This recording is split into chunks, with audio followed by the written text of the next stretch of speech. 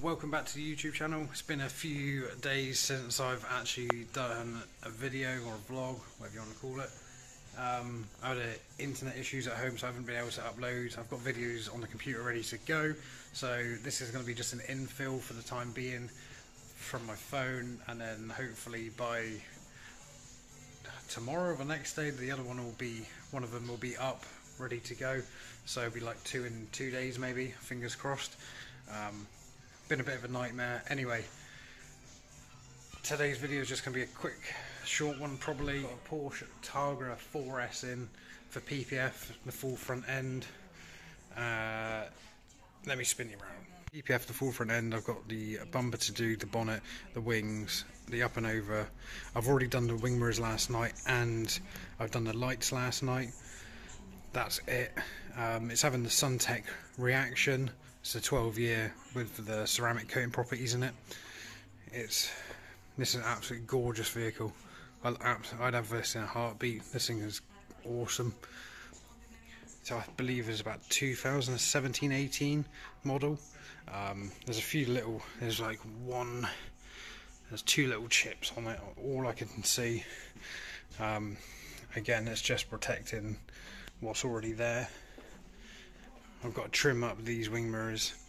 My patterns were okay, but again, like I said in my previous videos, you can sometimes get better coverage if you sort of wrap it yourself, or just go one big sheet over it, and yeah, you can just get better coverage by instead of having the patterns. Also, I think it's easier than trying to stretch the patterns into place, whereas that you've got sort of less tension. I mean, it means cutting on the car, but if you can do it properly and you can know how to cut safely, then why not go for it? So I just zoomed out on the video and didn't realise why I had it so closely zoomed in. That gives you a better picture of the vehicle now.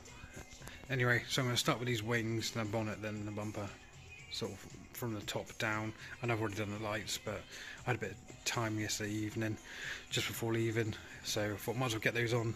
They can be drying along with the wing mirrors. Just quick simple stuff. Well, for me it was sort of quick simple stuff. And then I was going to get all the big panels on today. Right, so I'm going to start with this wing here. Need to just clean it down, just get any dust which has landed on it overnight cleaned off. Just go over it one more time, and then I'm going to get this laid on. So that is the wing pattern just laid on, just locked it in so it doesn't fall off down that side. So basically I start in this top corner, and then what happens is pulling it forward, it drags out all the creases. Pretty amazing. That wing's on. I'm going to be going into too much recording of actually fitting it on this video, because the video got to come in tomorrow or the next day.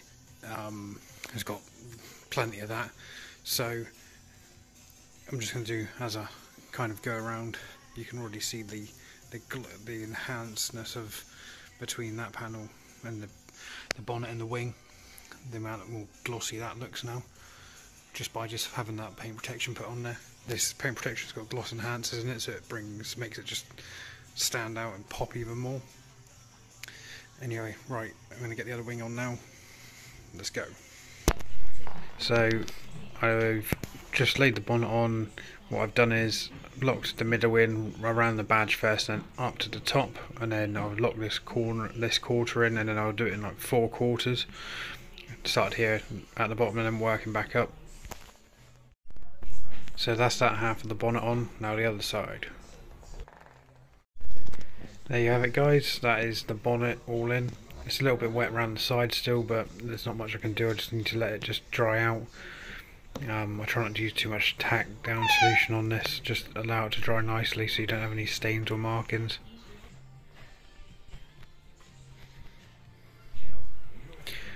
Luckily the pattern, I cut the bonnet off the plotter, and it has the badge cut out of it, and it's just seamless. You can't see it at all. It's perfect.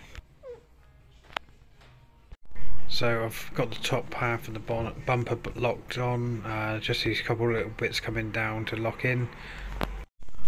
So I'm just going to trim up this wing mirror now, tidy it up. It's been on for about probably just under 24 hours.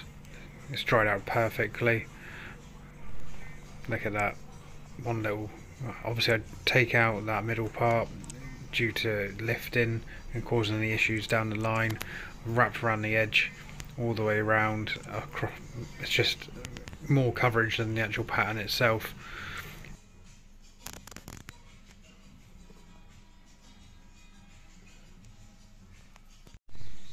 So I didn't actually finish filming yesterday. I forgot to completely film yesterday afternoon. The time just got away. I've got the whole thing, every panel's on now. I'm just going around just trimming up the front lip, this leather lip, bumper, the lights are done, wings are done, bonnet's done, and wing mirrors and the A-pillar and window surround. It's all done. Just going around checking all the edges, making sure it's all sitting down nice. I'm just going to get this lower part trimmed in, and then hopefully within the next hour or so Lee will be turning up with his transit, so this one will be going out and that will be coming in.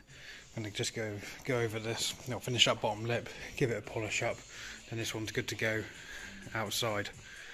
Weather's not great, but it should be fine. Apparently it's going to be clearing up later on, so give it a bit more of a fighting chance.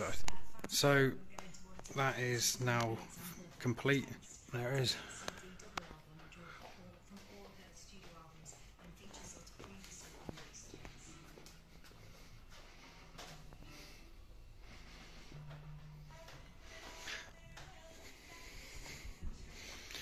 You can't even see it. This is the problem with PPF trying to advertise it. Trying to advertise PPF or promote it, you need to take photos of it actually wet on the vehicle. When it's like this, it just looks like standard paintwork. Obviously, it's got the protection there now, but that's the only drawback when it comes to, like I could say in this video, I'm going to PPF this car. We all know it's just been done, but you can't even tell. So anyway, I'm going to pull this one outside now. Right, clean it up, windscreen up, pull it outside. Hopefully Lee will be here anytime soon. Just got to wait for Lee to turn up, hopefully at some point today. So Lee's just dropped off the transit. I'm going to give it a quick wash because it is pretty hanging.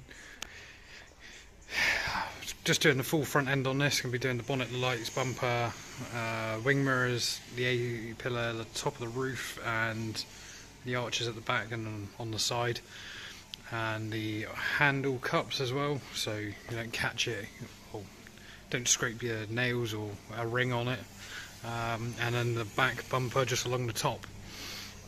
Yeah, so I'm going to give it a quick wash now and then we'll get it in. So I'm going to be putting some PPF on this little panel here.